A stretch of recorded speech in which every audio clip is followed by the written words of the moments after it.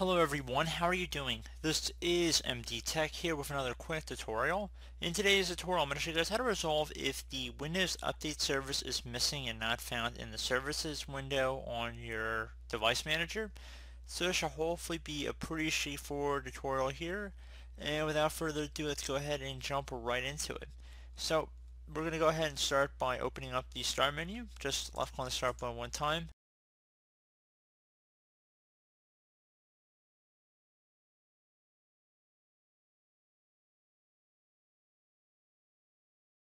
Type in Troubleshoot. Best match should come back with troubleshoot settings. There should be one of the best matches here. You want to select troubleshoot settings.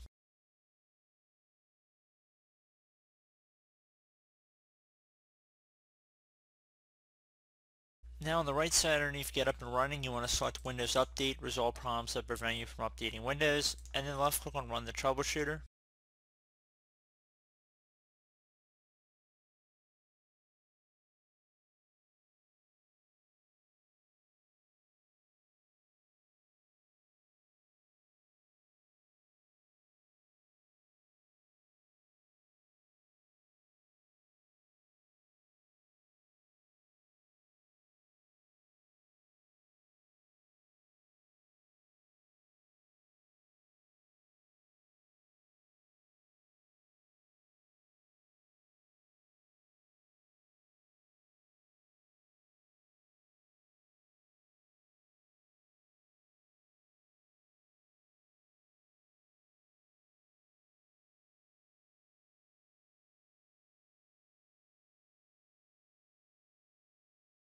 So if it suggests anything, you want to just follow along with the prompts. I'm going to select Next here.